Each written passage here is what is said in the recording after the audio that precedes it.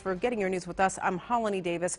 Chris Hurst is off tonight. Recently, prayer at government meetings has come under fire quite a bit in our area. This time, someone is lodging a complaint against Roanoke County.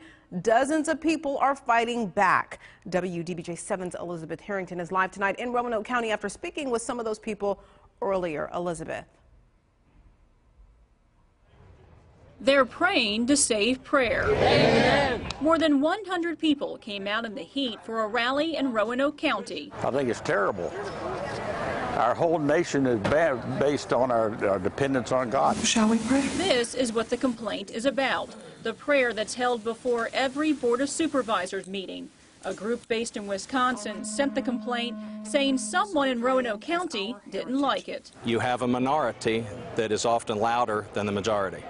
And I think this is that case. Supervisor Butch Church says the board almost gave in. It was a consensus reached that looking at possible legal litigation that after July 10th meeting we would hold off from invocation. But that was rescinded. He's calling for a public hearing and he wants everyone to attend the next meeting on July 24th.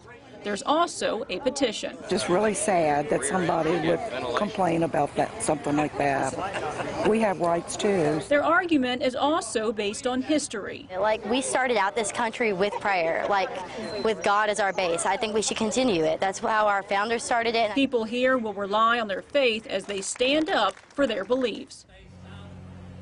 Roanoke County is not the only target. Franklin County, Pittsylvania County, and Giles County have each faced similar complaints.